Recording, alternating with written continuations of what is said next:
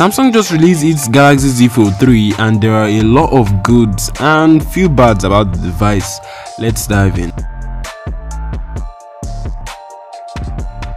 How's it going, guys? Max here. So a few hours ago, Samsung released its Z series for the year.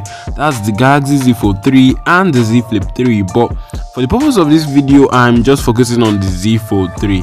And let's start with the design. Personally, I feel that the design and build quality are one of the areas with major improvements. Like, the design looks sleek and super cool.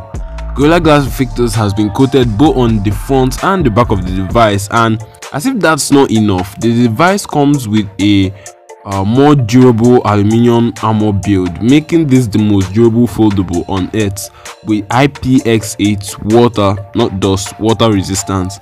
And that's actually cool for them to do it on a foldable device. This is just great.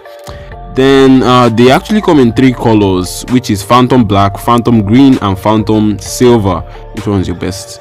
Then over to the cameras. Well, this is actually where things get a little bit tricky, because though the device is the first foldable with an under display camera, but it's 4 megapixels.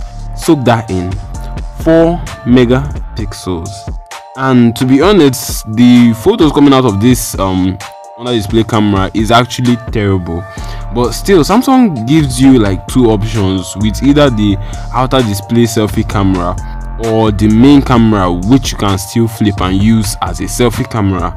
But Samsung gave us the same triple rear camera system from last year, which is 12 megapixels all through. So to me, this is actually bad, because this is a flagship, and considering the fact that you replaced the Note series for this year, I actually expected the Z Fold 3 to have a better camera system than last year's S20 Plus. Google Chrome, everything has just been optimized for the device. 120Hz both on the main display and the outer display. Fluidity, great. Like software, I can give it to them like very well.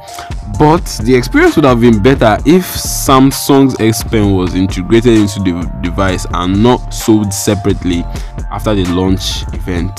And a case. And don't even get me started with the S Pen Pro, which you need to charge separately, which is just wrong. And the fact that you can't use the native Notes S Pen freely on the device without damaging it is just wrong. So there are many other things about the device. I will leave the launch event linked in the description, but in summary, the Galaxy Z Fold 3 is a great device, don't get me wrong, but it's almost as if the selling points of the device also has compromises everywhere. And considering the fact that the device costs $1,800, that's the starting price, though it's cheaper than last year's model, but I mean, you have to be really like real, and you have to be a very specific user if you actually want this device. Like, who is this meant for?